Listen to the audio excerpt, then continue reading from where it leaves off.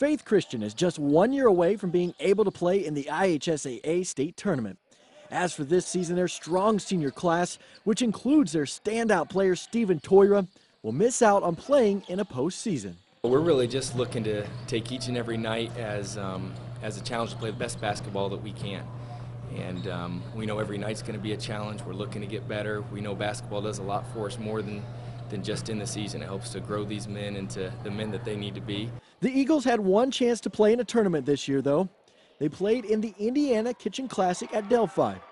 The Eagles won their first game by 37 points over Clinton Central.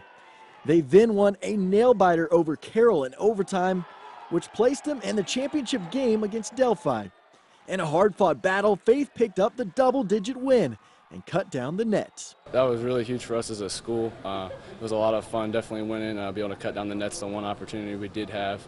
That was our championship, obviously, so we really felt like we just accomplished our goal there. With the tournament win, the seniors got a taste of what future classes will have the opportunity to do in sectionals.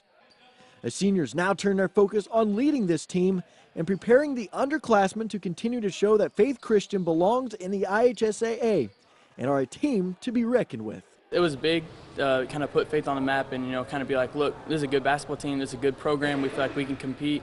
It was big for our school, it was big for the legacy of Faith to be able to win the first Kitchen Classic and be able to kind of set the tone for the years to come. And they've set some groundwork there at that Delphi tournament and helped some of our younger guys to see, hey, we can play with some of these teams that we've got on our schedule coming up, and with hard work, then we should be able to accomplish some things and chance with the tournament in the future.